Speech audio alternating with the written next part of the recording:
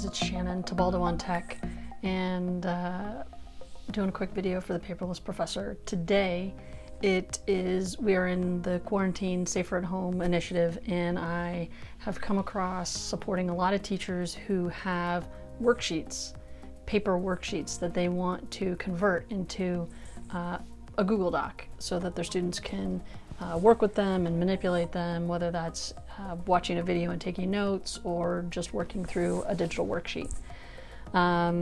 Regardless of how you feel about digital worksheets, I wanted to show you some techniques about how to take an actual piece of paper, use it, take a picture of it on your iPad or iPhone, and upload it and convert it, and with minimal editing, work through it. So from there, it'll be a Google Doc and you can push it out to your Google Classroom. So sit back, take a minute, spend a few minutes with me, and I'll show you how to do that.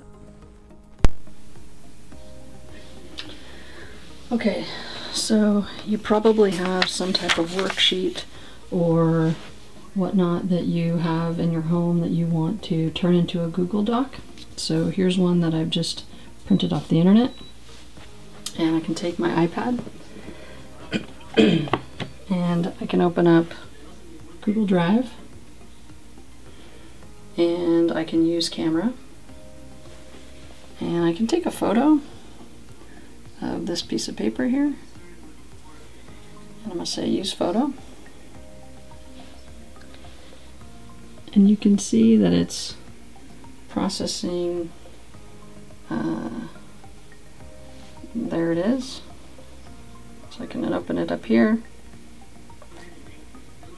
But now what I can do is I can come over here, and right now it's a picture, but when I go to my computer, I can actually make it a Google Doc. Okay, so here I am on my MacBook, and you can see I'm just in my Google Drive. I'm going to click on, and that image will show up right here. And I can right click on it or just click on it. There it is. I can see the image. When I right click on it, I can see Open With, Google Docs, and it'll begin converting immediately. Now it's going to look a little wonky. It's actually going to put a picture of the image right inside the very first thing we'll see, and then it will have started translating the rest of the Google Doc as best it can. Fonts are going to look wonky. Sometimes just the formatting is going to be a little off, but the first thing we'll do is get rid of the image and some of the random text that's there. So from here I can take a look at the original document. I can kind of see how it was originally formatted. I can start centering, putting things in boxes, like the instructions, what is a simile, all that kind of stuff. And for the sake of time, I'm going to fast forward through most of this formatting, but you'll be able to see how quickly it can go.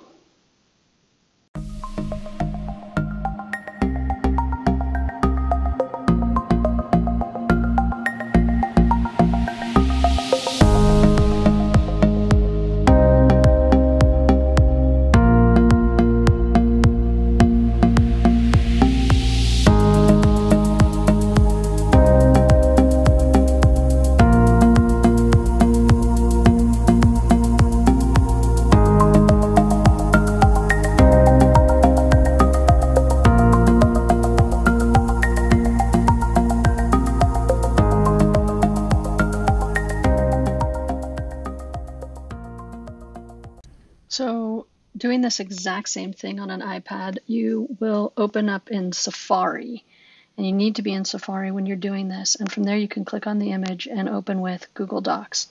Here you cannot have Google Docs, the app, installed. It must default into Safari. So if you have the Google apps installed, this won't work. So just delete it. You can always add and subtract. And again, the same image will just open up, and from here you can do all of the editing just as you did with the one we did on the actual computer itself. So go ahead and have fun, check this out, and let me know what you think. Okay, so I showed you how to take a photo of a worksheet take it right through Google Drive, the app, using the app on your iPad or your iPhone. Take a picture with the camera. Once it's there, go into Safari. If you're on your iPad, open up your Google Drive, tap it, go ahead and say open with Google Docs, and it will convert it. And then from there you can make less than 5 minutes of editing, and I had something that looked almost identical to the worksheet. And from there, I can push it out to all my students using Google Classroom or whatever learning management system you're using. So hopefully that was helpful. The same thing can be done on an actual computer. If that's what you have, you need to take the picture through your camera or your portable device, put it into your Google Drive, and then you can also do open with Google Docs right on your computer. And I demonstrated that as well. But just know that if you're using your iPad, you need to use through Safari. It will not work through the app. So I frequently will add and delete the Google Apps sheets and docs as necessary, because sometimes I can use the full version and I can do so much more when I'm running Google Apps through Safari on my iPad, iOS 13. So check that out. Hope that helps. Don't forget, if you like this video, give it a thumbs up.